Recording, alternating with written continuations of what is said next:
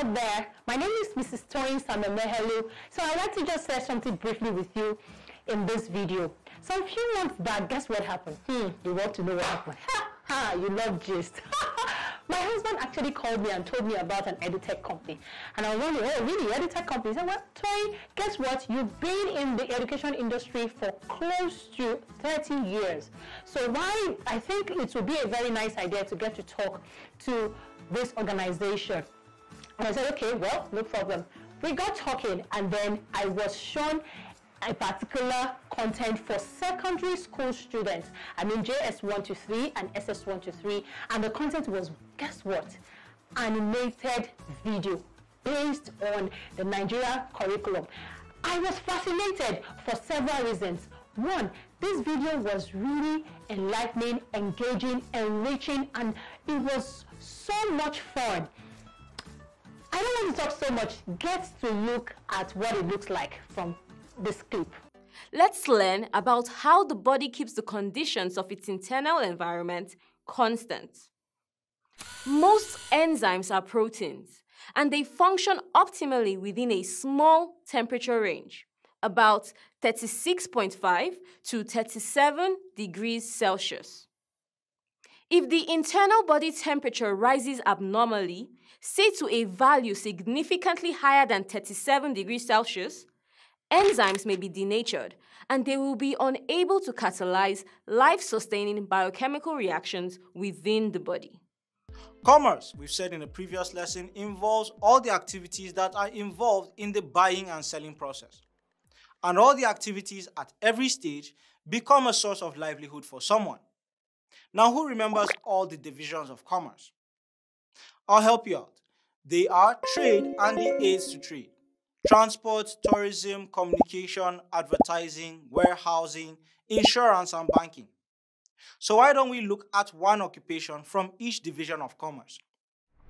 In transport, there are numerous modes of transport: road, rail, air, and sea. And this means there are lots of occupations in that industry.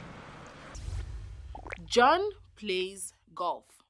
The verb or verb phrase is plays, which is a main verb which shows a habitual action. Z has become a lawyer. The verb phrase is has become. It indicates a state of being. Has is a primary auxiliary verb and become is the main verb. The king might reward Daki. The verb phrase is might reward. Might is a modal auxiliary verb and reward is the main verb. Now in the sentence, Mr. Sam should have deleted the file from his computer. The verb phrase is should have deleted. Should is a modal auxiliary verb. Have is a primary auxiliary verb and deleted is the main verb. Let's consider some other examples. Now in this sentence, they do love games. Do love is the verb phrase. Do is a primary auxiliary verb and love is the main verb. The essence of do in this sentence is just for emphasis because the sentence is the same thing as they love games. Alright, so I guess you've seen it now. I would like to let you know about the U Lesson app for children.